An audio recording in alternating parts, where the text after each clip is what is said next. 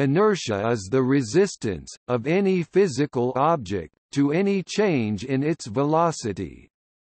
This includes changes to the object's speed, or direction of motion.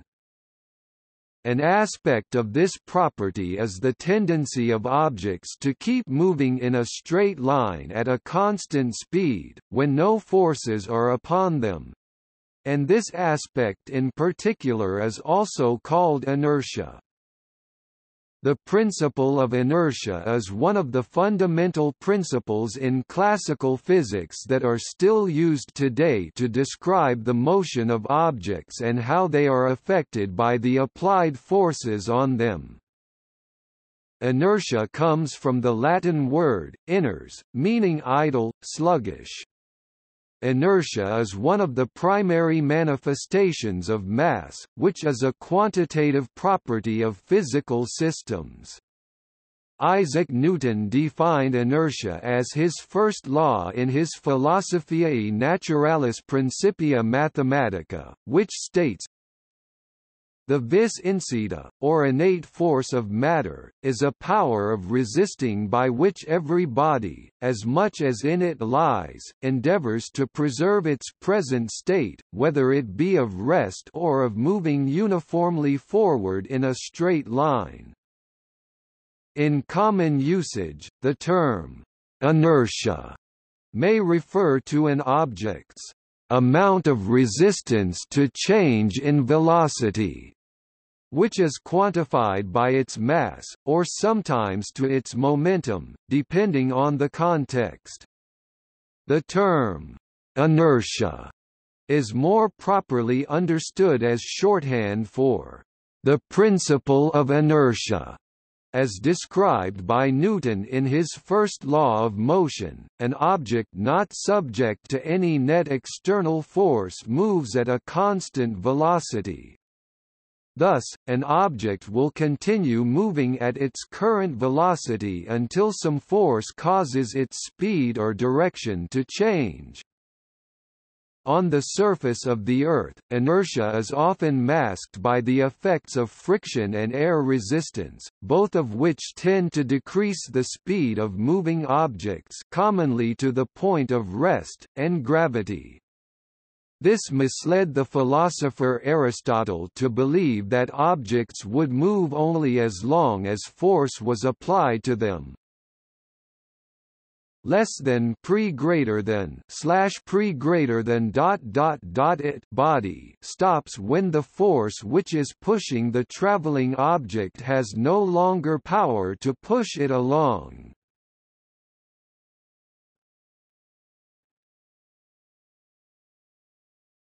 Topic: History and development of the concept.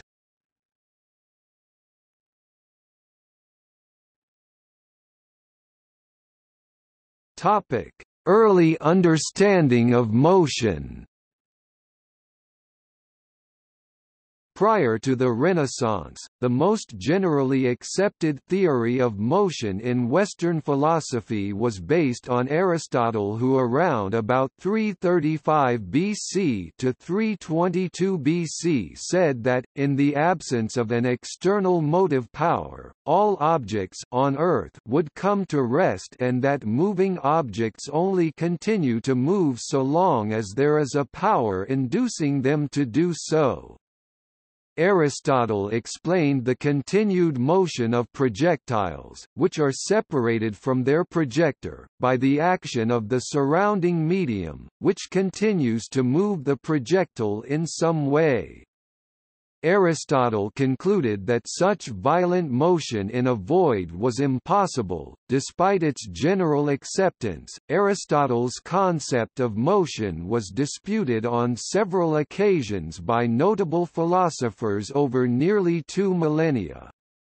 For example, Lucretius, following, presumably, Epicurus, stated that the default state of matter was motion, not stasis.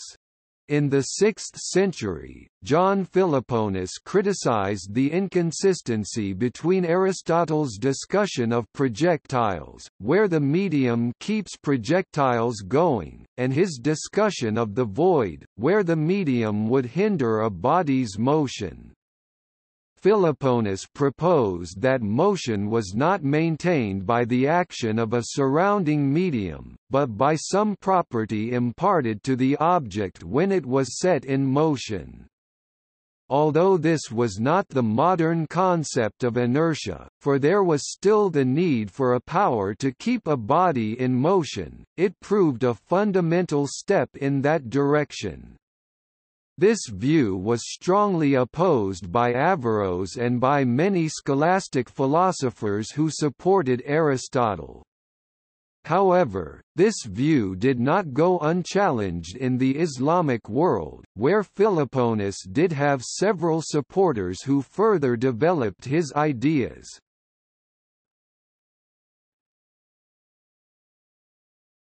Topic: Theory of impetus. In the 14th century, Jean Buridan rejected the notion that a motion-generating property, which he named impetus, dissipated spontaneously. Buridan's position was that a moving object would be arrested by the resistance of the air and the weight of the body, which would oppose its impetus.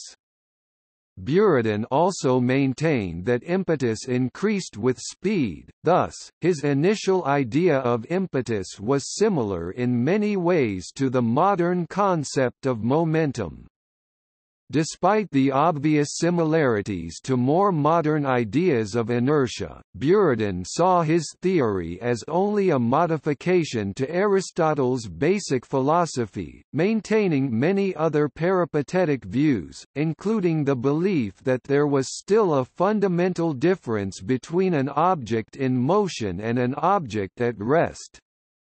Buridan also believed that impetus could be not only linear, but also circular in nature, causing objects such as celestial bodies to move in a circle.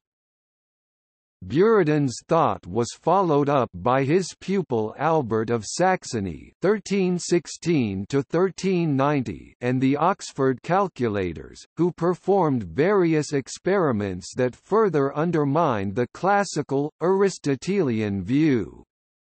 Their work in turn was elaborated by Nicole Oresme, who pioneered the practice of demonstrating laws of motion in the form of graphs. Shortly before Galileo's theory of inertia, Giambattista Benedetti modified the growing theory of impetus to involve linear motion alone. Any portion of corporeal matter which moves by itself when an impetus has been impressed on it by any external motive force has a natural tendency to move on a rectilinear, not a curved, path. Benedetti cites the motion of a rock in a sling as an example of the inherent linear motion of objects, forced into circular motion.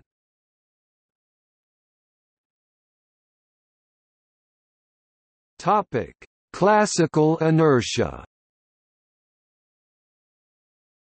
The principle of inertia, which originated with Aristotle for motions in a void, states that an object tends to resist a change in motion.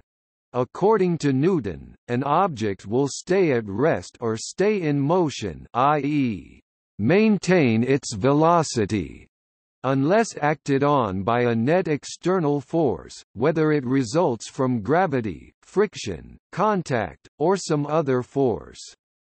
The Aristotelian division of motion into mundane and celestial became increasingly problematic in the face of the conclusions of Nicolaus Copernicus in the 16th century, who argued that the Earth and everything on it was in fact never at rest, but was actually in constant motion around the Sun. Galileo, in his further development of the Copernican model, recognized these problems with the then accepted nature of motion and, at least partially as a result, included a restatement of Aristotle's description of motion in a void as a basic physical principle. A body moving on a level surface will continue in the same direction at a constant speed unless disturbed. Galileo writes that, "All external impediments removed, a heavy body on a spherical surface concentric with the Earth will maintain itself in that state in which it has been. If placed in movement towards the west, for example, it will maintain itself in that movement." This notion, which is termed circular inertia or horizontal circular inertia by historians of science, is a precursor to, but distinct from, Newton's notion of rectilinear inertia.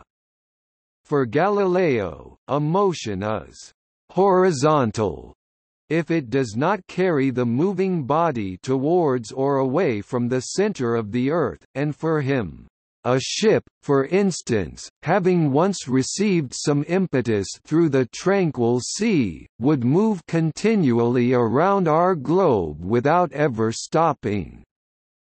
It is also worth noting that Galileo later, in 1632, concluded that based on this initial premise of inertia, it is impossible to tell the difference between a moving object and a stationary one without some outside reference to compare it against.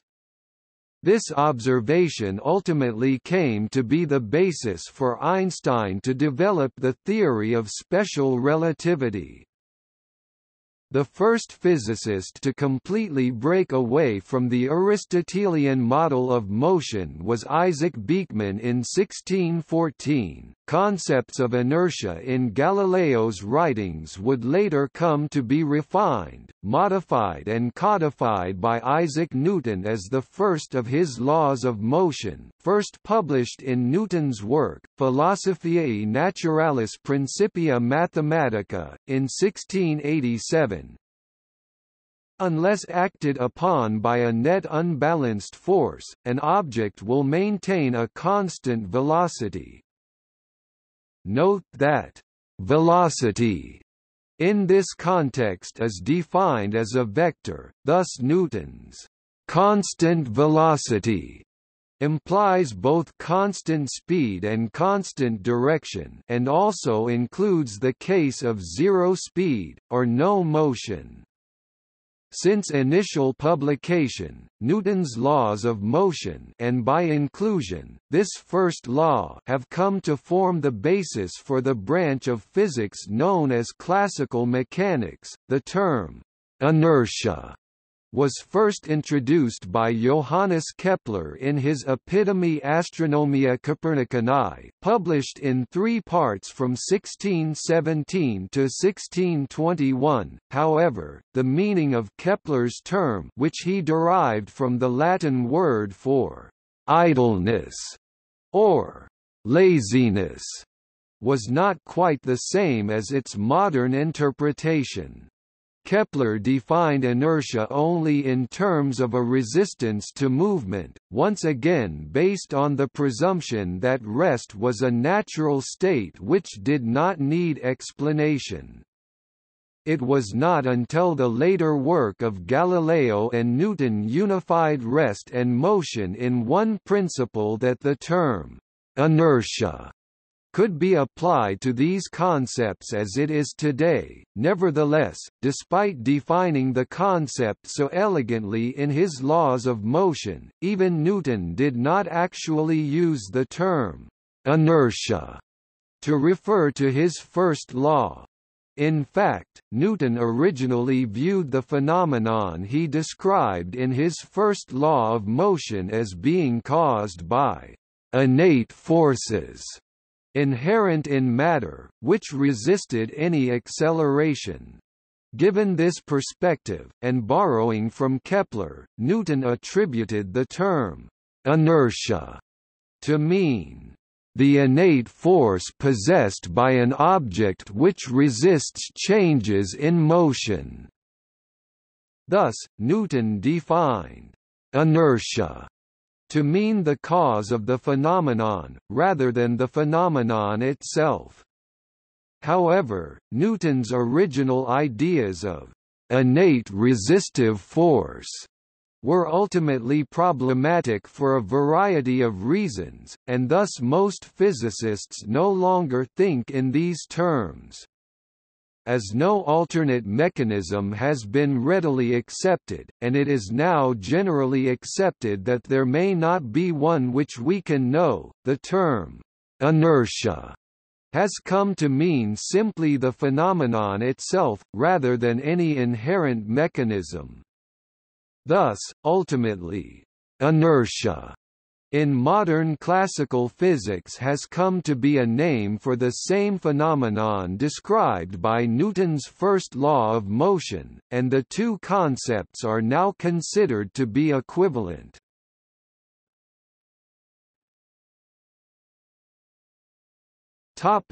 Relativity. Albert Einstein's theory of special relativity, as proposed in his 1905 paper entitled, "On the Electrodynamics of Moving Bodies," was built on the understanding of inertia and inertial reference frames developed by Galileo and Newton. While this revolutionary theory did significantly change the meaning of many Newtonian concepts such as mass, energy, and distance, Einstein's concept of inertia remained unchanged from Newton's original meaning. In fact, the entire theory was based on Newton's definition of inertia. However, this resulted in a limitation inherent in special relativity. The principle of relativity could only apply to reference frames that were inertial in nature, meaning when no acceleration was present. In an attempt to address this limitation, Einstein proceeded to develop his general theory of relativity, the foundation of the general theory of relativity, 1916, which ultimately provided a unified theory for both inertial and non-inertial accelerated reference frames. However, in order to accomplish this, in general relativity, Einstein found it necessary to redefine several fundamental concepts such as gravity in terms of a new concept of curvature of space-time, instead of the more traditional system of forces understood by Newton. As a result of this redefinition, Einstein also redefined the concept of inertia in terms of geodesic deviation instead, with some subtle but significant additional implications. The result of this is that, according to general relativity, inertia is the gravitational coupling between matter and spacetime. When dealing with very large scales, the traditional Newtonian idea of inertia does not actually apply and cannot necessarily be relied upon. Luckily, for sufficiently small regions of spacetime, the special theory can be used and inertia still means the same and works the same as in the classical model. Another profound conclusion of the theory of special relativity, perhaps the most well-known, was that energy and mass are not separate things but are, in fact, interchangeable. But this new relationship also carried with it new implications for the concept of inertia.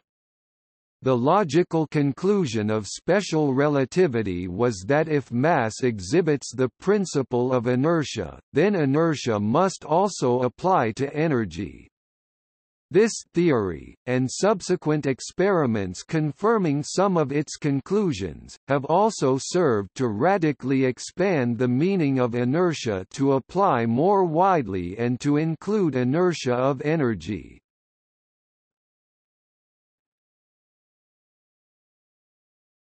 Topic: Interpretations.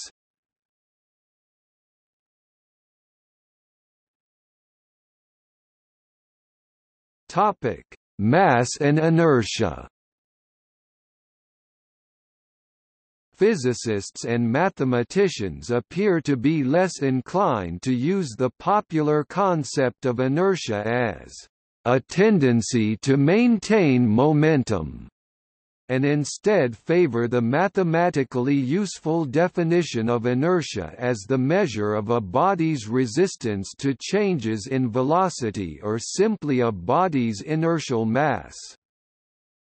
This was clear at the beginning of the 20th century, before the advent of the theory of relativity. Mass, m, denoted something like an amount of substance or quantity of matter. At the same time, mass was the quantitative measure of inertia of a body. The mass of a body determines the momentum p p of the body at given velocity v v. It is a proportionality factor in the formula P equals m v. Display style P equals mv.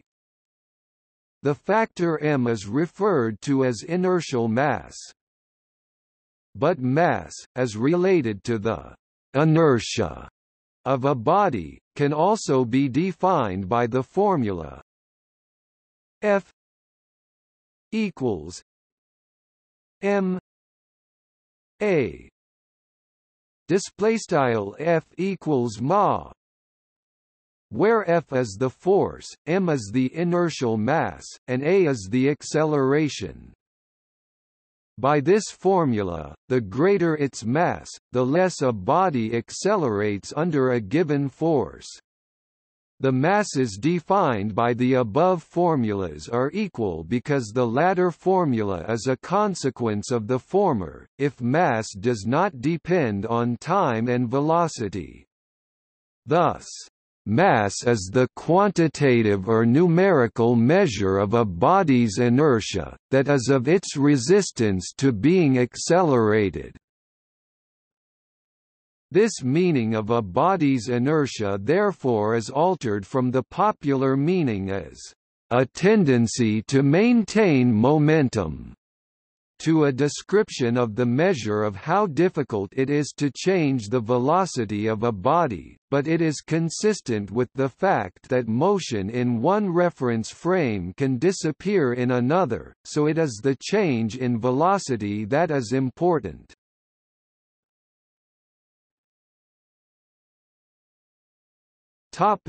Inertial mass. There is no measurable difference between gravitational mass and inertial mass. The gravitational mass is defined by the quantity of gravitational field material a mass possesses, including its energy. The inertial mass, relativistic mass, is a function of the acceleration a mass has undergone and its resultant speed. A mass that has been accelerated to speeds close to the speed of light has its relativistic mass increased, and that is why the magnetic field strength in particle accelerators must be increased to force the mass's path to curve. In practice, inertial mass is normally taken to be invariant mass, and so is identical to gravitational mass without the energy component. Gravitational mass is measured by comparing the force of gravity of an unknown mass to the force of gravity of a known mass. This is typically done with some sort of balance. Equal masses will match on a balance because the gravitational field applies to them equally, producing identical weight. This assumption breaks down near supermassive objects such as black holes and neutron stars due to tidal effects. It also breaks down in weightless environments, because no matter what objects are compared, it will yield a balanced reading. Inertial mass is found by applying a known net force to an unknown mass, measuring the resulting acceleration, and applying Newton's second law. F equals m a. Display style F equals ma. This gives an accurate value for mass, limited only by the accuracy of the measurements. When astronauts need to be measured in the weightlessness of free fall, they actually find their inertial mass in a special chair called a body mass measurement device (BMMD). At high speeds, and especially near the speed of light, c equals 2.9979245 10 8 m s. Display style c equals 2.9979245 c dot 10 caret 8 mathrm meter per second. Inertial mass can be determined by measuring the magnetic field strength and the curvature of the path of an electrically charged mass such as an electron. No physical difference has been found between gravitational and inertial mass in a given inertial frame. In experimental measurements, the two always agree within the margin of error for the experiment. Einstein used the fact that gravitational and inertial mass were equal to begin his general theory of relativity, in which he postulated that gravitational mass was the same as inertial mass, and that the acceleration of gravity is a result of a «valley» or slope in the space-time continuum that masses «fell down». Dennis Sciama later showed that the reaction force produced by the combined gravity of all matter in the universe upon an accelerating object is mathematically equal to the object's inertia, but this would only be a workable physical explanation if, by some mechanism, the gravitational effects operated instantaneously. At any non-zero speed, relativistic mass always exceeds gravitational mass. If the mass is made to travel close to the speed of light, its inertial mass, relativistic as observed from a stationary frame, would be very great while its gravitational mass would remain at its rest value, but the gravitational effect of the extra energy would exactly balance the measured increase in inertial mass.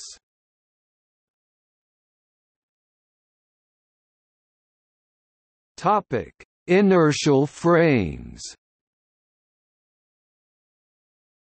In a location such as a steadily moving railway carriage, a dropped ball as seen by an observer in the carriage would behave as it would if it were dropped in a stationary carriage.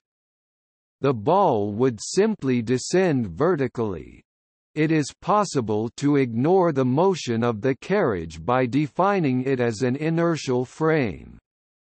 In a moving but non-accelerating frame, the ball behaves normally because the train and its contents continue to move at a constant velocity. Before being dropped, the ball was traveling with the train at the same speed, and the ball's inertia ensured that it continued to move in the same speed and direction as the train, even while dropping.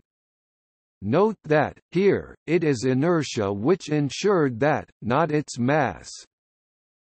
In an inertial frame, all the observers in uniform non-accelerating motion will observe the same laws of physics. However, observers in another inertial frame can make a simple, and intuitively obvious, transformation, the Galilean transformation, to convert their observations. Thus, an observer from outside the moving train could deduce that the dropped ball within the carriage fell vertically downwards. However, in reference frames which are experiencing acceleration, non-inertial reference frames, objects appear to be affected by fictitious forces. For example, if the railway carriage were accelerating, the ball would not fall vertically within the carriage but would appear to an observer to be deflected because the carriage and the ball would not be traveling at the same speed while the ball was falling. Other examples of fictitious forces occur in rotating frames such as the Earth. For example, a missile at the North Pole could be aimed directly at a location and fired southwards. An observer would see it apparently deflected away from its target by a force, the Coriolis force, but in reality, the southerly target has moved because Earth has rotated while the missile is in flight. Because the Earth is rotating, a useful inertial frame of reference is defined by the stars, which only move imperceptibly during most observations. Newton's first law of motion is known as the principle of inertia. In summary, the principle of inertia is intimately linked with the principles of conservation of energy and conservation of momentum.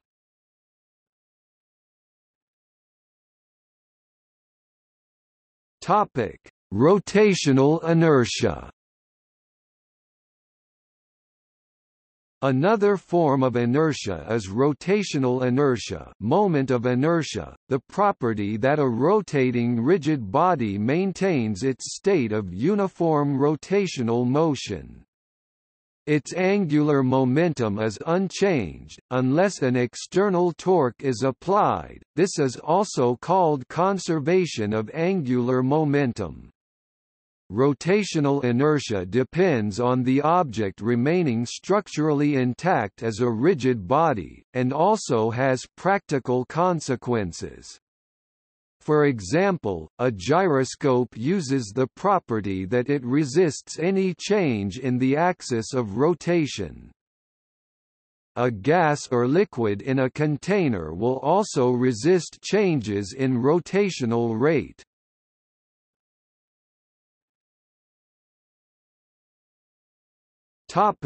See also